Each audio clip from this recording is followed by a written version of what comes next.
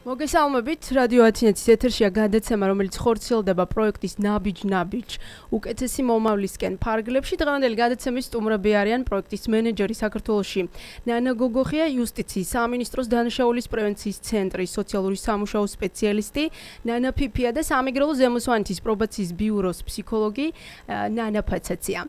ჩვენს რადიო მსმენელებს გადაცემის მსვლელობისას თუ გაგიჩნდათ კითხვა სტუმრებთან შეგიძლიათ დააგვირეკოთ ტელეფონის ნომრებზე 22 10 49-ან 25 10 თუ მობილურებიდან დაარეკავთ დავურთეთ კოდი 0415 ან მოგწერეთ კითხვა ჩვენს ოფიციალურ Facebook-ის inbox-ში. პირველ რიგში ჩვენს სტუმრებს დიდ მადლობას ვეტყვი, რომ ჩვენთან არიან სტუდიაში. დიდი მადლობა სტუდიაში მობრძანებისთვის. მე სანამ ჩემს პირველ სტუმართან გადავალ კითხვით, ძალიან პატარა შესავალს გავაკეთებ. რამდენიმე წელია საქართველოს მთავრობამ დაიწყო მართლმსაჯულების სექტორის საბრძოლიანი რეფორმა და მნიშვნელოვან პროგრესსაც მიაღწია პრობაციის სისტემაში. ეს პროგრესი მათ შორის ევროკავშირის მიერ დაფინანსებული სხვადასხვა მრავალფეროვანი პროგრამის დამსახურებაცაა. ქალბატონ ნანა, თქვენთან მაქვს ესეთი პირველი კითხვა. 2014-16 წლებში Hilfswerk Austria International-თან ერთად იძულებით გადაადგილებულ ქალთა ასოციაცია თანხმობა ევროკავშირის დაფინანსებით შიდა ქართლის რეგიონში წარმოადგინა ინტეგრაციული ტრენინგების და რეინტეგრაციის პროცესის მხარდაჭერის წარმატებული მოდელი. ამჟამად ვიცით, რომ აღნიშნული პროექტის მეორე ეტაპი მიმდინარეობს, რომელიც 2017-20 წლებს მოიცავს და საქართველოს სამ რეგიონში, მათ შორის სამეგრელოში ხორციელდება. მოგვიყევით პროექტზე ნაბიჯ უკეთესი მომავლისკენ, როდის დაიწყო და ვინ არიან პარტნიორები, პროფესიონერებისთვის და ყოფილი მსჯავრდებულებისთვის, პროფესიული საგანმანათლებლო კურსები სად და რა პერიოდულობით ტარდება. ჩვენ გვაქვს ასევე ინფორმაცია, რომ პროექტის ფარგლებში პროფესიონერებს და ყოფილ მსჯავრდებულებს ყავთ მენტორი, როგორია მათი როლი, ჩართულობა და კიდევ ერთხელ მადლობას გეტყვით სტუდიაში მობრძანებისთვის. მადლობა თქვენს მოწვევისთვის, მივესალმებით თქვენს მსმენელებს. რაც შეეხება ჩვენს პროექტს ნაბიჯ უკეთესი მომავლისთვის, პროექტი მეორე ეტაპი ხორციელდება ამჟამად, თუმცა 2012 წელს დაიწყო პროექტის პირველი ეტაპი. პროექტი დაფინანსებულია ევროკავშირის პროგრამის ფარგლებში, რომელიც ითვალისწინებს ყოფილი მსჯავრდებულების, პრობაციონერების და ზოგადად კანონთან კონფლიქტში მყოფი პირების რესოციალიზაცია, რეაბილიტაციას. ასევე ევროკავშირის გარდა პროექტს აფინანსებს ავსტრიის განვითარების სააგენტო და მას საქართველოში ახორციელებს ასოციაცია თანხმობა, როგორც თქვენ უკვე აღნიშნეთ, საქართველოს სამ რეგიონში. თუმცა პროექტის პარტნიორები არიან ავსტრიული ორგანიზაცია Hilfswerk Austria International, ხოლო საქართველოში სახელმწიფო სტრუქტურების მხრიდან პროექტის ასოცირებული პარტნიორები არიან საქართველოს სასჯელო ახსნებისა და პრობაციის სამინისტრო და იუსტიციის სამინისტროს დანაშაულის პრევენციის ცენტრი. პროექტის პირველი ეტაპი, რომელიც 2012 წლიდან დაიწყო და 3 წელი გრძელდებოდა, საკმაოდ წარმატებული აღმოჩნდა, თუმცა ის საპილოტე ხასიათის იყო და მხოლოდ შიდა ქართლში ხორციელდებოდა, მიმდინარეობდა. წარმატებიდან გამომდინარე, გადაწყდა, რომ პროექტი გაგრძელებული იყო და ჩვენ მოხარული ვართ, რომ მოგვეცა იმის შესაძლებლობა, რომ პროექტი გაგრძელდეს ასევე ორ ახალ რეგიონში, ეს არის იმერეთი და სამეგრელო. შესაბამისად გაგრძელდა პროექტის ფარგლებში ყველა იმ სახელმწიფო სტრუქტურებთან თანამშრომლობაც, რომლებიც უკვე ზემოთ ვახსენე. თვითონ რას გულისხმობს პროექტი? პროექტი გულისხმობს პირველ რიგში პრობაციონერების, ასევე განრიდებულების, ყოფილი მსჯავრდებულებისა და მათი ოჯახის წევრებისთვის სხვადასხვა სახის სერვისების მიწოდებას. თუმცა პროექტს მიაჩნია, რომ ამ ადამიანების რესოციალიზაცია, რეაბილიტაცია გარკვეული სახით უნდა განხორციელდეს და ეს გამოიხატება კომპლექსურ მიდგომაში. კერძოდ თითოეულ იმ ბენეფიციარს, რომელიც მოდის ჩვენთან და ერთვება ჩვენს პროექტში, ჩვენ ვთავაზობთ სხვადასხვა სერვისს ერთდროულად. ეს არის მოკლევადიანი პროფესიული გადამზადების პროგრამა იმ პროფესიის მიხედვით, რომელსაც თვითონ ირჩევენ ბენეფიციარები. ამისათვის ჩვენ სამეგრელოში ვთანამშრომლობთ შოთა მესხიას უნივერსიტეტთან, რომელიც ერთ-ერთი საუკეთესო არის რეგიონში და არა მხოლოდ რეგიონში და მათთვის პროფესიული გადამზადების კურსები განათლების სამინისტროს მიერ არის დაფინანსებული, რაც იმას ნიშნავს, მიიჩნევს, რომ ისინი ღებულობენ სახელმწიფო დონის სახელმწიფოს მიერ აღიარებულ სერტიფიკატს. ამის პარალელურად თითოეულ ბენეფიციართან მუშაობს ფსიქოლოგი, სოციმუშაკი, იურისტი, მათ ყავთ ასევე მენტორი, რომელიც მათთვის მეგობრის ფუნქციას ასრულებს და საქართველოს სამეგრელოში უკვე ყავს პირველი 10 მენტორის შერჩეული, რომელთაც ზუსტად დღეს უტარდებათ პირველი ტრენინგი იმისთვის, რომ მომავალი კვირიდან დაიწყონ ბენეფიციარებთან მუშაობა. და ბოლო რითიც მთავრდება თვითონ ბენეფიციარებთან მუშაობა, ეს არის მცირე გრანტები და მათთვის დასაქმების კუთხით ხელშეწყობა. გავუტონ ნანა, თქვენ ახსენეთ ორი რეგიონის ჩართვა პროექტში, რა კრიტერიუმებით შეარჩიეთ ეს რეგიონები და კიდევ რა პროფესიებზე იყო საუბარი, ესეც რომ დაგვიკონკრეტოთ პრობაციონერებს რა პროფესიებს ეუფლებიან ისინი. კი ბატონო, რეგიონების შერჩევა მოხდა კონსულტაციების შედეგად პრობაციის ეროვნულ სააგენტოსთან, პრინციპში როგორც იმერეთი, ასევე სამეგრელო, ეს იყვნენ ის რეგიონები, სადაც პრობაციონერების რაოდენობა საკმაოდ დიდია. ამიტომ გადავწყვეტეთ დაგვემატებინა ის ორი რეგიონი, სადაც საჭიროება უფრო მეტი იდგა. გარდა ამისა, ეს იყო ის ორი რეგიონი, სადაც აღნიშნული კატეგორიის ადამიანებისათვის შედარებით უფრო ნაკლები იყო სხვადასხვა სერვისები. რაც შეეხება პროფესიებს, პროფესიები შოთა მესხიას სახელობის სასწავლო უნივერსიტეტთან ერთად შეირჩა, თუმცა ამ შემთხვევაში შერჩეულია წარმოდგენილია და შეთავაზება ხდება კანონთან კონფლიქტში მყოფი პირებისთვის ის პროფესიები, რომლებიც ამ რეგიონში ძირითადად არის მოთხოვნადი.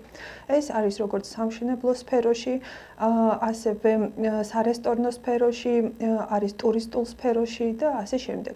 სამომავლოდ იგეგმება ასევე პროფესიების, სხვა პროფესიების კიდე დამატება, თუ რა თქმა უნდა იქნება შესაბამისი მოთხოვნაც. მაგალითისათვის ეს არის ავტოშეკეთების კუთხით, როდესაც ჩვენ შოთა მესხიას უნივერსიტეტის გარდა ვაპირებთ თანამშრომლობას თეგეტა მოტორსის სამეგრელოს ფილიალთან. გავუტონ ნანა, პრობაციის სისტემასთან თუ გქონიათ აქამდე შეხება და ზოგადად რა სახის გამოცდილება აქვს თქვენს ორგანიზაციას კანონთან კონფლიქტში მყოფ პირებთან მუშაობის კუთხით? სიმართლე გითხრათ, ასოციაცია თანხმობა 1996 წლიდან ფუნქციონირებს და ძირითადად მუშაობდა დევნილებთან და კონფლიქტის შედეგად დაზარალებულ ადამიანებთან. თუმცა, აი 2011 წელს პირველად ჰქონდა შეხება, როდესაც ჩვენს ორგანიზაციას შიდა ქართლში, კერძოდ გორში, მომართა პრობაციის ადგილობრივმა ტერიტორიულმა ბიურომ და სთხოვა გარკვეული სერვისში ჩაერთო თავისი ბენეფიციარი. პირველად ეს იყო ორი პრობაციონერი, შემდეგ უკვე უფრო მეც გაუჩნდა სერვისის მიღების სურვილი და სწორედ ეს იყო აქედან გაჩნდა იდეა საერთოდ პროექტის შექმნის და განხორციელების. შესაბამისად 2012 წელი ეს იყო პირველი შემთხვევა, როდესაც ჩვენ ამ სისტემასთან დავიწყეთ ურთიერთობა და დღემდე წარმატებულად ვახორციელებთ. მე ჩვენს კიდევ ერთ სტუმართან გადავალ შეკითხვის, ქალბატონ ნანა, პირველ რიგში ჩვენი მსმენელისთვის რომ განმარტოთ ზოგადად რა საქმიანობას ეწევა დანაშაულის პრევენციის ცენტრი. მადლობ მოწვევისთვის პირველ რიგში, მოგესალმებით ყველას. დანაშაულის პრევენციის ცენტრი შეიქმნა 2012 წელს და ფუნქციონირებს 2012 წლიდან და აქედან ეს თანამშრომლობს ყველა ორგანიზაციასთან, სამთავრობო თუ არასამთავრობო სექტორთან, რომელიც ახორციელებს პროექტს კანონთან კონფლიქტში მყოფი პირების მიმართ. და განსაკუთრებით თუ ეს პროექტები ეხება ყოფილ მჟავრდებულებს. 2012 წელს ვიცით, რომ ხელისუფლების ცვლილებას მოყვა ამნისტია, რომლის შედეგებიც ბუნებრივია, გასაგებია ჩვენთვის და ამიტომაც უდიდესი გამოწვევა იყო ეს როგორც სახელმწიფოსთვის, ასევე საზოგადოებისთვისაც, ნებისმიერი წევრისთვის. ამიტომაც რაღაც პრევენციული ღონისძიებები აუცილებლად უნდა გატარებულიყო. და ამდენად იუსტიციის სამინისტროს ქუდის ქვეშ შეიქმნა უშუალოდ მინისტრის ინიციატივა იყო ეს ქალბატონ თეაწულკიანისა და შეიქმნა ესეთი სიპი ყოფილ პატიმართა რეაბილიტაციისა და რესოციალიზაციის პროგრამა. პროგრამის გამხორციელებელი სიპი. და აი 2012 წლიდან დღემდე მომსახურება მიიღო 2000-მდე ყოფილმა მჟავრდებულმა. რადგანაც ზოგადად ამ პროექტის მიზანია როგორც ყოფილ პატიმართა რეაბილიტაცია და მათი ოჯახის წევრების გაძლიერება, ასევე საზოგადოების დაცვა განმეორებითი დანაშაულისგან. ცენტრი ინდივიდუალური საჭიროებების განსაზღვრის შემდეგ აწვის ბენეფიციარებს შესაბამის სერვისებს. თანმიმდევრული ქმედებით ბუნებრივია თავად ბენეფიციარის თანხმობით, რა თქმა უნდა, მასთან შეთანხმების საფუძველზე სოციალური მუშაკი იქნება, ფსიქოლოგი, ექიმი თუ ის სპეციალისტი, რომელსაც საჭიროებს ინდივიდუალურად თავად ეს ბენეფიციარი ერთად უყრის თავს და რა თქმა უნდა ნებაყოფლობით მერე განსაზღვრავს და მონიტორინგსაც ახორციელებს დიახაც ამ ერთობლივად შედგენილი გეგმისა.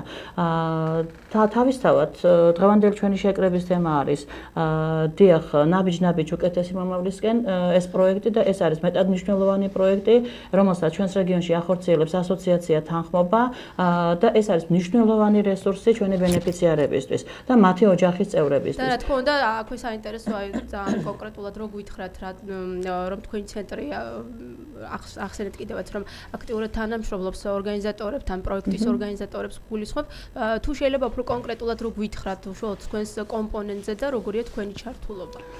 ჩვენ ბუნებრივია როგორც მოგახსენებთ თანამშრომლობ და ძალიან ესეთი მჭიდრო ურთიერთობა გვაქვს ერთმანეთთან, ვიცით ბენეფიციარების ნებისმიერი ნაბიჯი და ბუნებრივია რესურსები, რომელსაც გვაწვდის ეს პროექტი, ეს არის ნამდვილად მნიშვნელოვანი თვითრეალიზაციის თვალსაზრისით ჩვენი ბენეფიციარებისთვის. კონკრეტულად ქალბატონმა ნანა მახსენა მათი გადამზადების კურსები.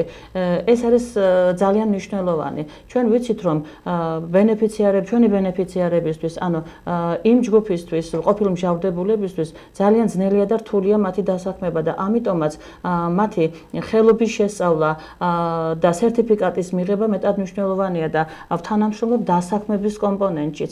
როდესაც სპეციალობას აითვისებენ და მიიღებენ, ამის მერე მათ აქვთ შესაძლებლობა რომ მიიღონ სხვა კომპონენტში მონაწილეობა, თუნდაც საგრანტო კონკურსში მიიღონ მონაწილეობა და თვითძაცა დასაქმებისა და თვითრეალიზაციისთვის ეს მნიშვნელოვანი მომენტია. უფრო მეტიც მათი ოჯახის წევრებისთვისაც არის მნიშვნელოვანი ეს პროექტი და მივესალმებით ამ პროექტს, რომ მათი ოჯახის წევრებიც შეძლებენ დასაქმებას და შეძლებენ პროფესიის შეძენასაც და შეძლებენ ისეთი პროფესიის შეძენას, რომელიც არის მათი მოთხოვნილება. და თავისთავად ჩვენ სინამდვილეში, როდესაც არა ვართ განებივრებული ამ რესურსები და სახელმწიფო სექტორის ბუნებრივია ამ შემთხვევაში შეყიდებას უწევს ეს არასამთავრობო სექტორი და ამ შემთხვევაში ეს პროექტი ნამდვილად გახდა ეს მნიშვნელოვანი ამ ეტაპზე ჩვენი სამეგრელოს რეგიონში არსებული ყოფილი მსჯავრდებულებისთვის. ქალბატონი არა თქვენთან გადმოვალ შეკითხვით. თქვენს რომ განგვიმარტოთ თქვენი ფუნქციები და პრობაციის ეროვნული სააგენტოს საქმიანობის შესახებ მოგვაწოდოთ მოკლე ინფორმაცია ამ დროისთვის საქართველოს რამდენი პრობაციონერი ყავს ესეც რო გითხრათ. კი ბატონო, პირველ რიგში დიდი მადლობა მოწვევისთვის, ასევე მივესალმები მსმენელებს. ესე იგი, პრობაციის ეროვნული სააგენტო მუშაობს პირობით მსჯავრდებულებთან. დღესდღეობით საქართველოს ფარგლებში ყავს 19,800-მდე პირობით მსჯავრდებული. უშუალოდ სამეგრელოს რეგიონში არის 1950 პირობით მსჯავრდებული დაახლოებით.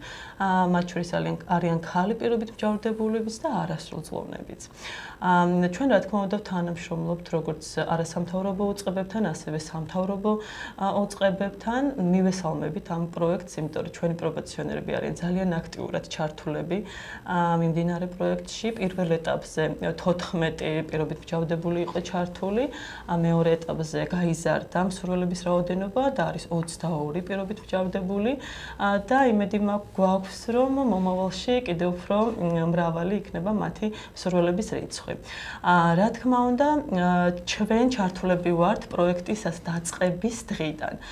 როგორც პრობაციის ბიუროს ოფიცერი, სოციალური მუშაკი და ფსიქოლოგი, ანუ ერთიანად ვარჩევთ და ვთავაზობთ პრობაციონერებს ამ მიმდინარე პროექტის შესახებ, მსურველების სიას წარვადგენთ და შემდეგ პრობაციონერები ერთვებიან ამ პროექტში და მსვლელობის პროცესში უშუალოდ გვაქვს მჭიდრო კავშირი ერთმანეთთან. მუშაობთ მუშაობთ მულტიდისციპლინური გუნდის პრინციპით, თვეში ერთხელ ვიკრიბებით, როგორც პრობაციის თანამშრომლები, ასევე არასამთავრობო თანამშრომლები და ვუზიარებთ ერთმანეთს კონკრეტული ინდივიდუალური პიროვნებებზე ინფორმაციას და შესაბამისად საჭიროებაზე მორგებულ რეაბილიტაციას ვთავაზობთ. ძირითადად აი რა პრობლემებს აწყდებიან პრობაციონერები და ყოფილი მშავრდებულები, როცა ვთქვათ ვსაუბრობთ მათ რესოციალიზაციაზე, თქვენი გადასახედიდან ეს არის მაგალითად დასაქმების პრობლემა, საზოგადოებისგან ერთგვარი გარიყვა, სტიგმა. აი რას გვეტყვით ამ საკითხთან დაკავშირებით ბატონ ნანა და ბატონ ნანა თქვენთანაც მაქვს ეს კითხვა. კი ბატონო, ესე იგი პრობლემები არის ძალიან მრავალფეროვანი, მინდა ვთქვა, უშუალოდ დაწყებული თვითონ პიროვნებებიდან, ანუ თუნდაც მშავრდებულებიდან, რომელსაც არ აქვს თუნდაც мотиваცია რაღაცის, ანუ შეცვლის კუთხით. ამ დროს ჩვენ მუშაობთ мотиваციის ამაღლებაზე და რა თქმა უნდა არის დასაქმების კუთხით პრობლემები, ვინაიდან ვიცით რომ უწყებებს აქვთ შესაბამისი ასეთი, ანუ ითხოვენ ნასამართლეობას, არიან თუ არა ნასამართლები, არიან თუ არა პრობაციონერები და აქვთ ამ კუთხით შეზღუდვები დასაქმების კუთხით. რა თქმა უნდა უამრავი, ასე ვთქვათ, პრობლემის წინაშე დგანან და რა თქმა უნდა ასევე საზოგადოებრივი სტიგმის წინაშე, ანუ საზოგადოების დამოკიდებულებაც არის ძალიან რთული მათ მიმართ და ასე რომ ბევრი დაბრკოლებების გადალახვა უწევთ მათ ნამდვილად. ბატონ ნანა, თქვენ რას გვატყვით თქვენ? გავაგრძელებ ნანას სიტყვას ის რომ დიახაც ნამდვილად მნიშვნელოვანია ის რომ მათ ექნება თითოეულ ნაბიჯზე პრობლემები დასაქმების თვალსაზრისით. სნობისტური დამოკიდებულება საზოგადოებისა და არსებობს საზოგადოებაში სტიგმა, ნამდვილად მიუღებლობა ყოფილი მჟავრდებულების მიმართ და ეს პირდაპირ მნიშვნელობით განსაზღვრავს მათ მოქმედებას. არსებობს კიდევ ერთი რამ, როდესაც რამდენიმე მუხლით გასამართლებული ბენეფიციარები გვყავს, რომლებსაც შეზღუდული აქვთ საქმიანობა გარკვეული მიმართულებით, ზოგს ყველაზე ნაკლები 5 წლით, 8, 10 და უფრო მეტითაც. ასეთ სიტუაციაში ბუნებრივია ისინი ვერ დასაქმდებიან, ისედაც კანონთან კონფლიქტში მყოფი პირები და აი ამ კანონმდებლობით და მათი განაჩენით და ამ დროს გვიწევს ჩვენ მათი გადამზადება დიახ ამ ხელობის ან სხვა სპეციალობის მიღება იმ თვალსაზრისით რომ შემდეგში დასაქმდნენ. სწორედ ამიტომაც ეს პროექტი გვეხმარება და მსგავსი პროექტები მათი რესოციალიზაციისთვის და ყველაზე მთავარი უფრო მეტად ჩვენთან თვითდასაქმებას მივმართავთ, როდესაც ნამდვილად არ მოითხოვს ეს თვითდასაქმება იმ დოკუმენტაციის მომზადებას, უნდა ცნობას ნასამართლოების შესახებ და იმ შეზღუდვებს. ამიტომაც თვითონ ირჩევს ხელობას და ამ მიმართულებით ვაძლიერებთ მათ. და ამის გასაძლიერებლად გვაქვს ისეთი პროგრამა ჩვენ დანაშაულის პრევენციის ცენტრს, მცირე ბიზნესის ხელშეწყობის პროგრამა. ნუ ხა ზუგდიდში დანაშაულის პრევენციის ცენტრი დაფუძნდა 2015 წელს და 2016 წლისთვის უკვე 17 ბიზნეს იდეა დაფინანსდა და ყველა იყო წარმატებული. მონიტორინგმა აჩვენა ის, რომ ნამდვილად თვითდასაქმება ამ ხელშეწყობით იყო რეალური. წელს უკვე 20 ბენეფიციარს აქვს შანსი, რეალური შანსი იმისა, რომ ეს დაფინანსება მიიღოს და თვითდასაქმებისთვის ნამდვილად უდიდესი ხელშეწყობა. ასევე გვაქვს თანამშრომლობა არასამთავრობო სექტორებთან და სწორედ მათი სერვისებიც არის გამაძლიერებელი ჩვენი ბენეფიციარებისთვის. შედეგი სახეზე გვაქვს, აგერ მზადებით კიდევ ასოციაცია თანხმობა გეგმავ შემდეგისთვის, ანუ მომავალი წლისთვის პირველ დეკადაში გამოაცხადოს ისევ კონკურსი ამ ბიზნეს იდეების გენერირება მოეწყობა და მერე შეირჩევიან. ბუნებრივია, თუ კი ამ მიმართულებით არ დავასაქმებთ ჩვენს ბენეფიციარებს, პირდაპირ მნიშვნელობით მათი სპეციალობით არის 1000 შემაფერხებელი ფაქტორი, რომელიც ნამდვილად უშლით ხელს დასაქმებაში. პროექტის წარმატებაზე ზოგადად ვისაუბრეთ და პროექტის დაწყებიდან პროგრესი რა შეინიშნება უფრო კონკრეტულად რო გითხრათ და თქვენი აზრით რაში შეიძლება დაეხმაროთ კანონთან კონფლიქტში მყოფ პირებს აღნიშნულ პროექტში ჩართვა განმეორებითი დანაშაულის რისკის ზრდა იქნება თუ შემცირება გარკვეულწილად. ეს სწორედ პრობაციის სამსახურის და დანაშაულის პრევენციის ცენტრის მუშაობაზეა ეს ყველაფერი ვიცით დამოკიდებული. თქვენი მიდგომა და აზრი როგორია ამ საკითხის მიმართ? ქალბატონო ნანა და ქალბატონო ნანა თქვენ რომ გვიპასუხოთ. პრობაციის ბიურო და პრევენციის ცენტრის აზრია საინტერესო ამ შემთხვევაში ჩვენთვის. დიახ, მოგეხსენებათ, პრობაციის ბიუროში 2014 წელს შეიქმნა სარეაბილიტაციო პროგრამების სამმართველო, რომელიც დაკომპლექტებულია ფსიქოლოგებისა და სოციალური მუშაკების ჯგუფით. და ჩვენ ვაწარმოებთ პირობით მსჯავრდებულებთან მუშაობას, როგორც ინდივიდუალურად, ასევე ჯგუფურად. ასევე გვაქვს მოდულები, დაახლოებით 23 ფსიქოთერაპიული მოდული, რომლის მეშვეობითაც მუშაობთ პირობით მსჯავრდებულებთან. რა თქმა უნდა, თანამშრომლობთ სხვადასხვა არასამთავრობო ორგანიზაციებთან და ეს ერთიანი მუშაობა, მათთვის, რა თქმა უნდა, არის ძალიან ეფექტური და იმედი გვაქვს, რომ იქნება მომავალში ძალიან ეფექტური. ჩვენი მთავარი მიზანი სარეაბილიტაციო პროგრამების სამმართველოში არის სწორედ დანაშაულის რისკის შემცირება და ამ ადამიანების რეაბილიტაცია, რესოციალიზაციაზე მუშაობა. ანუ ჩვენს მთავარ მიზანს სწორედ ეს წარმოადგენს და ასევე არასამთავრობოების ჩართულობა ემსახურება ზუსტად დანაშაულის რისკის შემცირებას. და ჩვენ ერთიანად, ასე რომ ვთქვათ, რაც უფრო მეტი რესურსი იქნება, ამით უფრო ეფექტური იქნება მსგავსი კუთხით პრევენციის განხორციელება.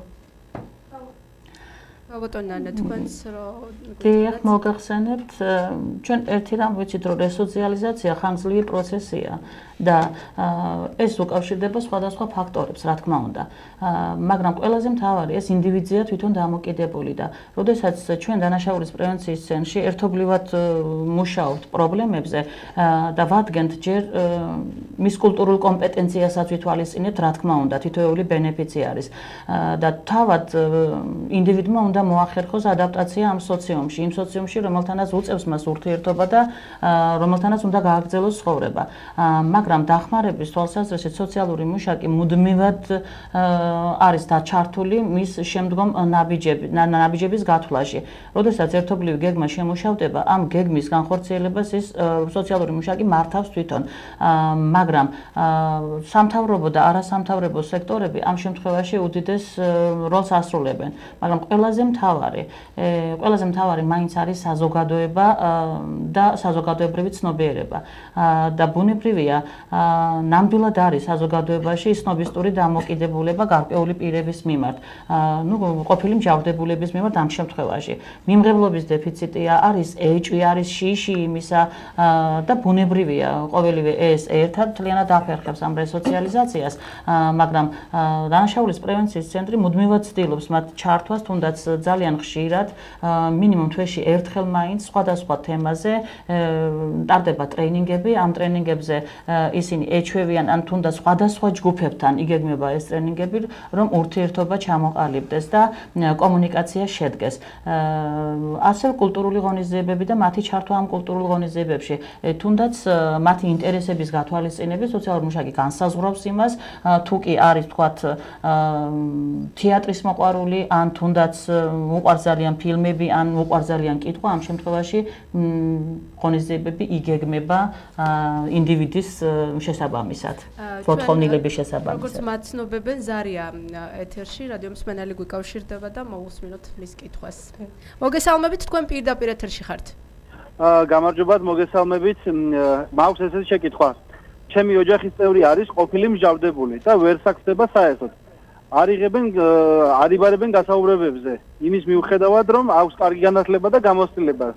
შეგიძლიათ მირჩიოთ, როგორ უნდა მოიქცეს ესე დროს. ძალიან დიდი მადლობა ზარისთვის და ჩვენი სტუმრები აუცილებლად გაგცემენ ამ კითხვაზე პასუხს. დიახ, ყოფილი მსჯავრდებულებისთვის ეს არ არის პირველი შემთხვევა, რომ ბარიერი იქმნება საკმაოდ ხელოვნურადაც. ამ შემთხვევაში თქვენ აუცილებლად უნდა გამოიყენოთ კანონით გათვალისწინებული ყველა პუნქტი, თქვენ გაქვთ არავის არ აქვს იმის უფლება, რომ არ დაგიბაროთ გასაუბრებაზე, თუ კი გაქვთ თქვენ იმის კომპეტენცია და პასუხობთ იმ მოთხოვნილებას, რა მოთხოვნაც არის შესაბამისი სტატუსისთვის. ამ შემთხვევაში შეგიძლიათ მოგმართოთ ჩვენ დანაშაულის პრევენციის ცენტრს ადვოკატირებისთვის და კონსულტაციისთვის. ეს არის ზუგდიდში, იუსტიციის სახლის ოფისში. ყოფილი მსჯავრდებული ნებისმიერ დროს. ქავატონ ნანა გოგოხიას კომენტარი საინტერესო რა კომენტარს გააკეთებთ თქვენ ჩვენი რადიო მსმენელის კითხვაზე. ჩვენი რადიო მსმენელის კითხვას ვუპასუხებ ცოტა შორიდან და დავიწყებ რომ სამწუხაროდ საქართველოში დღეს კანონთან კონფლიქტში მყოფ პირების სხვადასხვა გამოწვევის წინაშე დგანან, განსაკუთრებით მაშინ, როდესაც საქმე მათ დასაქმებას ეხება. გარდა იმისა, რომ საზოგადოებაში არის სტიგმა, არის ასევე უნდობლობაც საზოგადოების კუთხით, განსაკუთრებით დამსაქმებლების კუთხით და დიახ, ჩვენ ხშირად ხვდებით ისეთ ადამიანებს, რომლებსაც იმის გამო, რომ აქვთ ნასამართლეობა, სამწუხაროდ უარს ეუბნებიან. თუმცა აქვე მინდა აღვნიშნო ერთი რამ. ამ შემთხვევაში დანაშაულის პრევენციის ცენტრსაც და პრობაციის ეროვნულ სააგენტოსაც და ჩვენი პროექტიც უფრო ცდილობს გააძლიეროს ეს კომპონენტი. ჩვენ თანამშრომლობთ დასაქმების სააგენტოსთან, ვორქნეტთან, სადაც ვარეგისტრირებთ კანონთან კონფლიქტში მყოფ იმ ადამიანებს, რომლებიც ჩვენს პროექტში ამ კონკრეტულ შემთხვევაში არიან ჩართული და შემდეგ უკვე ვორქნეტთან ერთად ვცდილობთ მათთვის სამსახურის მოძიებას. გარდა ამისა, იმ შემთხვევაში თუ ბენეფიციარი არის ჩვენი პროექტის მონაწილე, ჩვენი სოციმუშაკი, ჩვენი იურისტი და ჩვენი ფსიქოლოგი ამზადებენ მას გასაუბრებისთვის და ხშირ შემთხვევაში მიჰყვებიან კიდეც დამსაქმებლებთან. ჩვენ თვითონაც ვაწარმოებთ მოლაპარაკებებს სხვადასხვა იმ პოტენციურ დამსაქმებლებთან, რომლებსაც შეიძლება შევთავაზოთ კარგი მაღალკვალიფიციური კადრი, რომელიც კონკურენტუნარიანი იქნება შრომის ბაზარზე და იმ შემთხვევაში თუ ამ ადამიანს არ გაუმართლებს მაინც და მისი დისკრიმინაცია მოხდება ამ კუთხით, მაშინ იურისტი ხშირად ურჩევს ხოლმე თუ როგორ უნდა გააგრძელოს თავისი უფლებების დაცვა სამართლებრივი გზით. თუმცა აქვე მინდა აღვნიშნო ერთი რამ, უფრო სწორედ მოუწოდო საზოგადოებას, რომ იყვნენ უფრო ტოლერანტულები, განსაკუთრებით დამსაქმებლები და ამ ადამიანებს მისცენ შანსი, იმიტომ რომ მათ შორის ნამდვილად არის ბევრი ისეთი, რომელიც საკმაოდ მაღალ დონეზე ფლობს თავის პროფესიას. ეს ჩვენი პროექტის ფარგლებში დამტკიცდა, ჩვენ გვაქვს პროფესიული გადამზადების კურსის დასრულების შემდეგ, რომელიც 2-დან 3 თვით გრძელდება. გვაქვს სტაჟირების, ანაზღაურებადი სტაჟირების პროგრამა, რომელიც ზუსტად დამსაქმებლებს ანახებს, თუ რაოდენ მაღალკვალიფიციური კადრი შეიძლება შეიძინონ მათ ამ ადამიანების მხრიდან. და მე მოხარული ვარ პირადად, რომ ჩვენი პროექტის ფარგლებში სტაჟირების კუთხით პრობაციონერებს და ყოფილ მსჯავრდებულებს ნდობას უცხადებს ადგილობრივი მუნიციპალიტეტიც და ჩვენ შევძელით ამ ეტაპზე პირველი ციკლის ბენეფიციარები კურსდამთავრებულებიდან უკვე 3 ადამიანის ანაზღაურებას სტაჟირებაზე გაშვება და ჩვენ იმედს ვიტოვებთ, რომ ეს 3 ადამიანი სამომავლოდ იქნება დასაქმებული. ქავატონ ნანა, რატომ არის მნიშვნელოვანი არის სამთავრობო და სამთავრობო სექტორი ერთობლივად მუშაობდეს მსგავს პროექტებზე? თქვენგან დავიწყებ და ქავატონებისგანაც ძალიან დიდი სიამოვნებით მოვისმენ პასუხებს. მნიშვნელოვანია, იმიტომ რომ სახელმწიფო სტრუქტურები პრინციპში ეს არიან ის დაწესებულებები, რომლებსაც გარკვეულწილად თავიანთი გაწერილი და გამიზნული წინასწარ განსაზღვრული მიმართულება აქვთ უფლებები და ფუნქციები. შესაბამისად, სახელმწიფო სტრუქტურები შეიძლება ვერ გაწვდენ ყველა იმ სფეროს და ყველა იმ ვერ განახორციელონ ყველა ის საჭირო ქმედება, რომელიც შეიძლება ვთქვათ ამ შემთხვევაში კანონთან კონფლიქტში მყოფი პირების რესოციალიზაცია, რეაბილიტაციისთვის იყოს საჭირო. შესაბამისად, ამ შემთხვევაში როგორც დამხმარე აუცილებელია, რომ არსებობდეს არასამთავრობო ორგანიზაციები, რომლებიც სხვადასხვა სერვისებს შესთავაზებენ სახელმწიფო სტრუქტურებს. ჩვენი პროექტის მიდგომა სწორედ ამაში გამოიხატება. ჩვენი სპეციალურად ავირჩიეთ ასოცირებულ პარტნიორებად პროექტში სახელმწიფო სტრუქტურები, რომ მხოლოდ არასამთავრობო სექტორს არ აეღო თავის თავზე ყველა აქტივობა. აქ ორივე ქალბატონმა ახსენა, რომ თითოეულ სახელმწიფო სტრუქტურას, როგორც პრევენციის ცენტრს, ასევე პრობაციის სააგენტოს აქვს თავისი გარკვეული სერვისები, თუმცა მაგალითად იმ შემთხვევაში, თუ პრობაციონერთან ყოფილ მსჯავრდებულს სურს გარკვეული პროფესიული გადამზადება, მან შეიძლება თავისი მძიმე ეკონომიკური პირობების გამო ვერ მოახერხოს სასწავლებელში სიარული.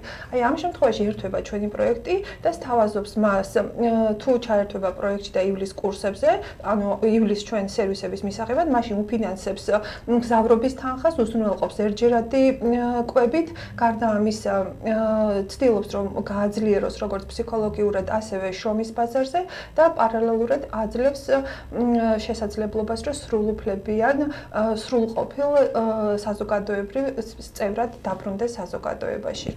შესაბამისად მე ვფიქრობ, რომ რაც უფრო მეტი და მჭიდრო თანამშრომლობა იქნება სახელმწიფო და არასახელმწიფო სექტორს შორის, მით უფრო კარგ შედეგს მივიღებთ საბოლოოდ და აქვე მოკლედ დავღნიშნავ, რომ ჩვენი პროექტი არ არის ევროკავშირის პროგრამის ფარგლებში ერთადერთი, რომელიც მსგავს სერვისებს ახორციელებს კანონთან კონფლიქტში მყოფი პირებისთვის, მათ შორის სამეგრელოშიც ჩვენს გარდა ევროკავშირის ფარგლებში დაფინანსებულია კიდევ 4 პროექტი, რომლებიც ასევე აწვდიან სხვადასხვა საჭირო და სასარგებლო სერვისებს ამ ადამიანებს.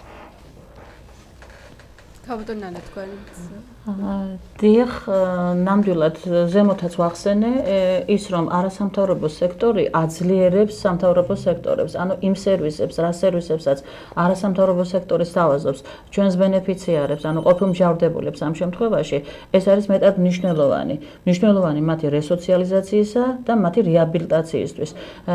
და როგორც ქაბატონმა ნანამ ახსენა, არის რამდენიმე ორგანიზაცია ჩვენ სინამდვილეში სამეგრელოში, რომელიც ერთდროულად მუშაობს და ეს არის თავად ბენეფიციარებისთვის ხელშეწყობის ძირითადი სტიმული და თან ის რაც უფრო მეტი მატერიალური რესურსი და ადამიანური რესურსი ამ შემთხვევაში სპეციალისტებს გულისხმობ, იურისტი იქნება, ფსიქოლოგი, ექიმი, ვინც არ უნდა იყოს, ხო, სოციალური მუშაკი, რაც უფრო მეტი ადამიანური რესურსიც იქნება ხელმისაწვდომი ბენეფიციარებისთვის, მით უფრო გაძლიერებული იქნება ეს ჯგუფი. ქაბატონ ნანა, სანამ თქვენ გვიპასუხებთ, რადიო მსმენელები უკავშირდება, არ მოვაცდინოთ, ბარ მისი კითხვა მოვისმინოთ და შემდეგ თქვენს მოსაზრებასაც მოვისმენთ. თქვენ პირდაპირ ეთერში ხართ, გისმენთ, გამარჯობა. გამარჯობა.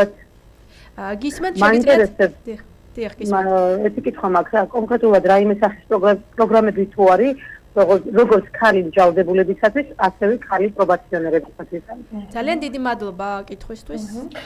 პროექტის ფარგლები, პროექტის ნაბიჯ უკეთესი მომავლისათვის ფარგლებში ჩვენი ბენეფიციარი შეიძლება გახდეს განურჩევლად სქესისა, როგორც მამრობითი, ასევე მდედრობითი სქესის წარმომადგენელი, როგორც ყოფილი მჟავრდებული, ასევე პრობაციონერი და ასევე განრიდებული ოღონდ 18 წლიდან ზემოთ, ანუ სრულწლოვანების შემთხვევაში.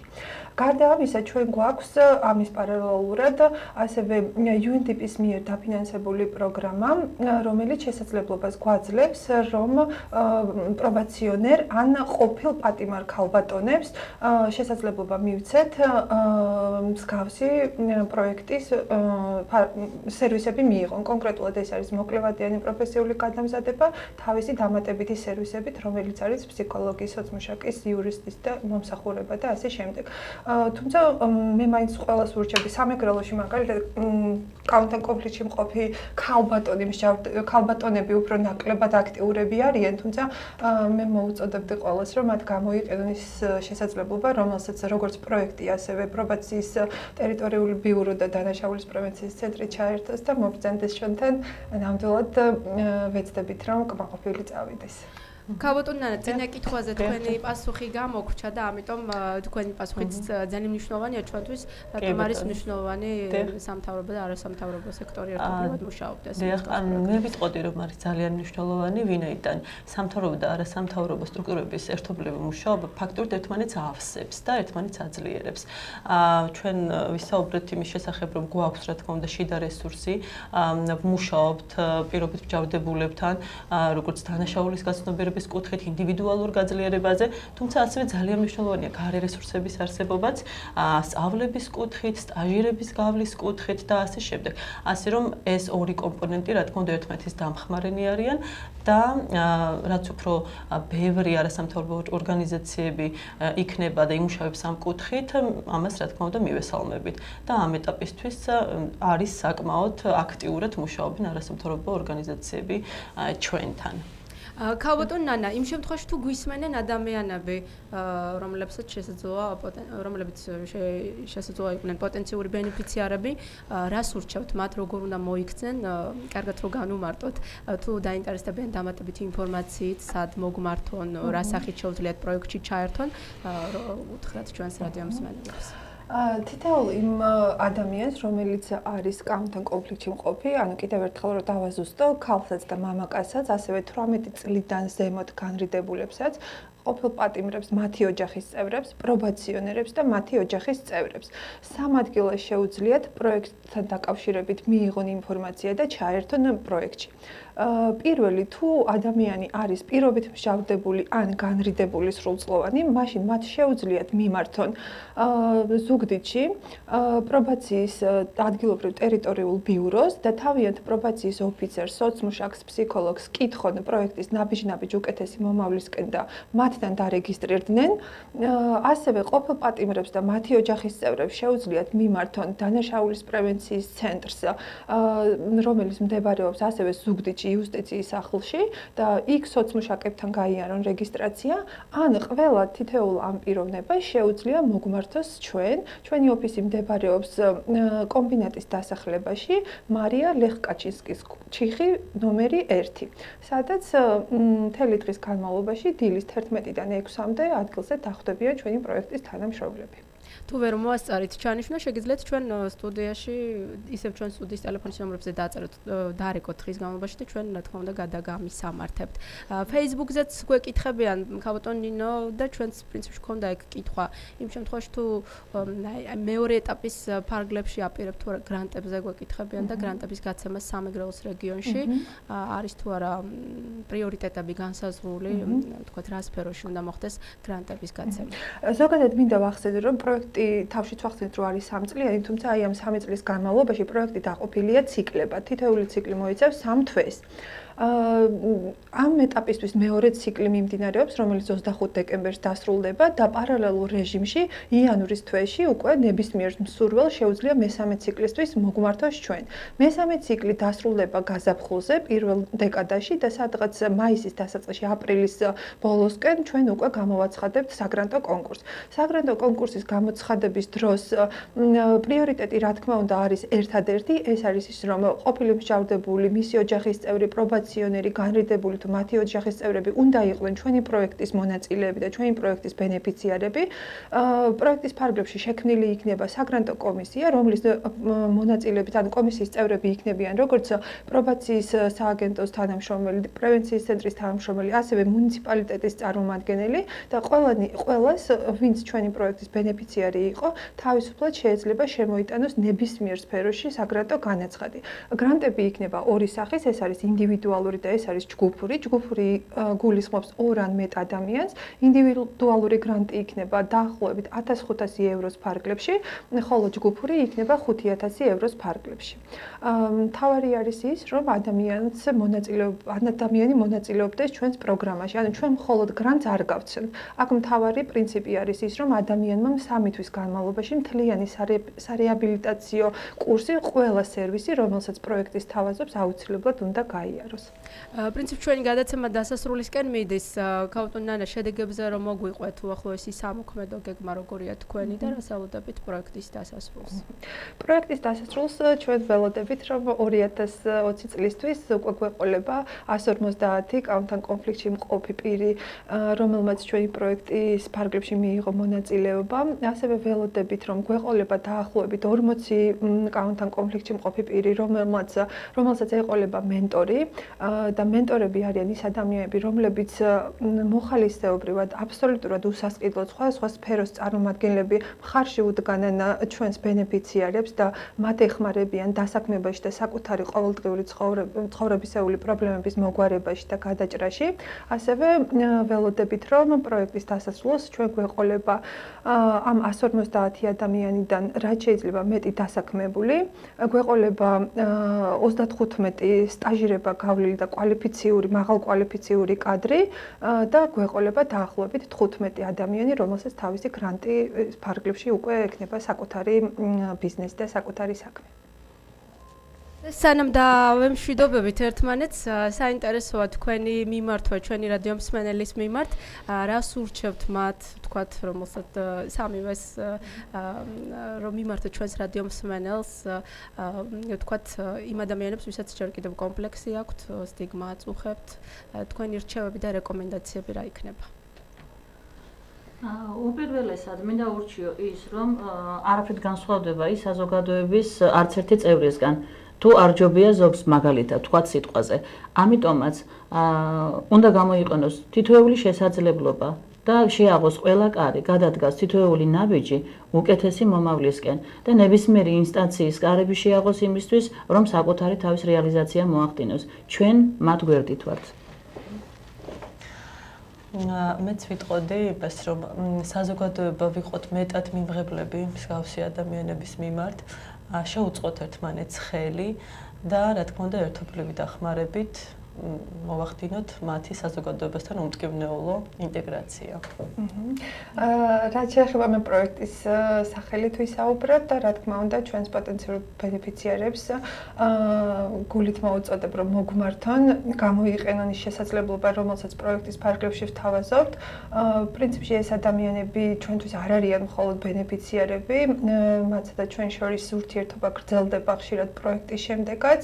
და ამიტომ მაქსიმალურად ვეცდებით ვიყოთ მათ გვერდზე და ხშირად ისინიც არიან ჩვენს გვერდზე, ანუ ურთიერთთანამშრომლობა ამ შემთხვევაშიც გრძელდება.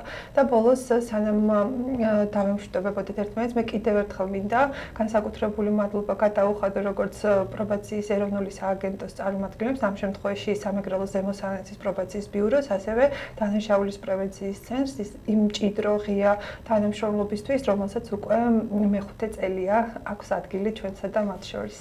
გადაცემა დასასრულს უახლოვდება, ჩვენ ვსაუბრობდით პროექტზე ნაბიჯ უკეთესი მომავლისთვის, რომელიც ხორციელდება არასამთავრობო ორგანიზაცია თანხმობის მიერ, ავსტრიულ პარტნიორ ორგანიზაცია Hilfswerk Austria International-თან ერთად ევროკავშირისა და ავსტრიის განვითარების სააგენტოს დაფინანსებით.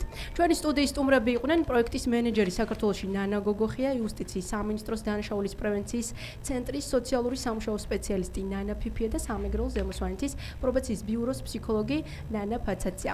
მადლობას გიხდით საინტერესო საუბრისთვის და დაგემშვიდობებით. მადლობა.